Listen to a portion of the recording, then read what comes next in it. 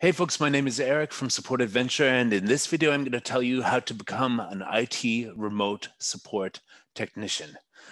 Basically, you can actually work this job from anywhere. And a lot of the time, people think that you need to actually go and visit IT companies and work in the office or go and have some clients that you visit in person. But I actually had the vision from about 2007 that I wanted to, as an IT technician, I had my own business in Canada doing IT computer repairs and stuff like that.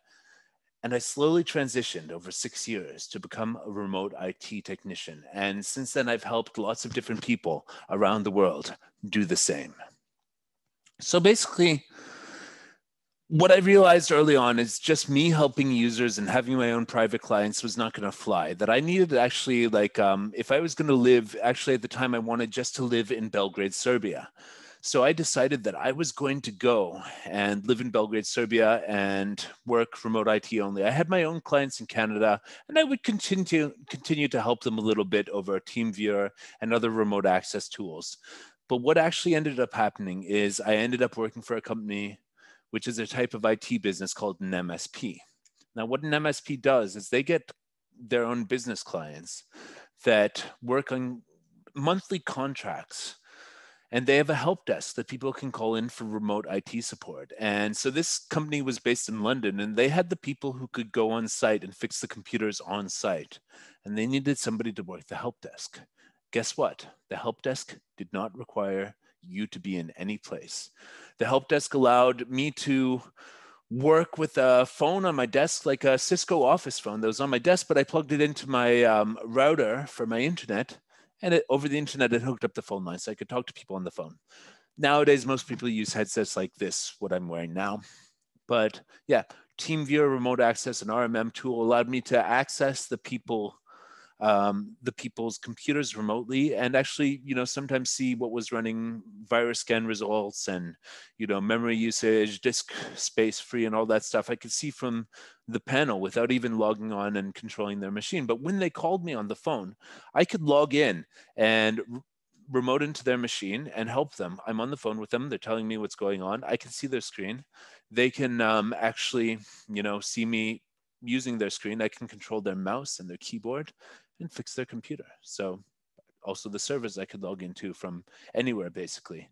So I realized this was me. This is what I wanted to do. I wanted the freedom to be where I wanted to be at my home in Belgrade, Serbia, and cook food in my kitchen, slow cooking stews, like a nice goulash that I could cook over 5 hours while I'm fixing computers remotely. This was me starting 2013. And since then it's evolved. I started this business, Support Adventure. If you're interested in this type of job, we help people like you get this type of job, which can help you travel while doing this type of job. So, in some cases, you actually get the situation where you have to see something on site, but then somebody who is on site, like a staff member at the company, the person you're servicing, you can get them to take their phone out, start Skype, and do a call with you on Skype or Zoom, and basically show you what's going on there. And you can see, oh, that flashing light on your computer means that you need to unplug it and plug it back in. Just an example, not a real world one, but yeah, that sort of stuff. So you can do a lot, and most of IT can be done remotely. And all you need is a headset like this and a laptop and an internet connection and a place with power to plug in your laptop.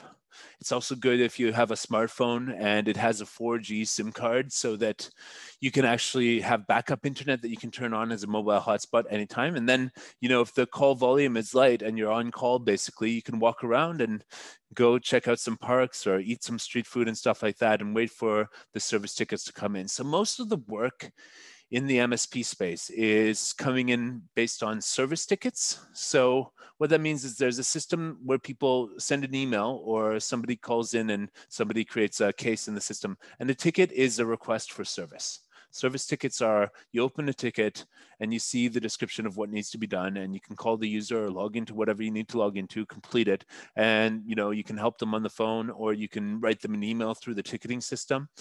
And basically, then afterwards, you write all the notes of how you fixed the problem in there. And so with the ticketing system, you get work assigned to you, you do it, you help people. And it's all very organized. You don't need to see people in person.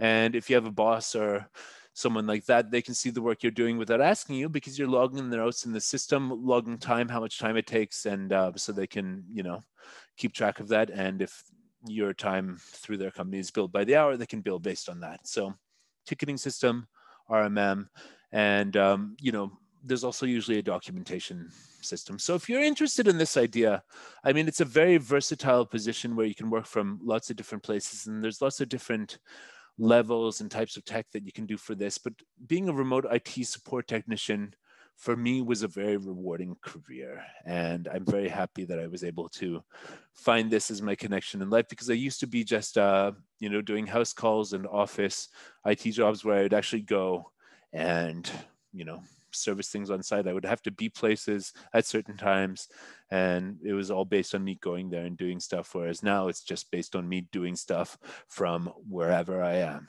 So if this is for you, check out my company, Support Adventure, and let me know in the comments, what do you think about this work? What's not clear from the description of how the job is, and how can I help you understand this better? Thanks a lot, guys. Bye now.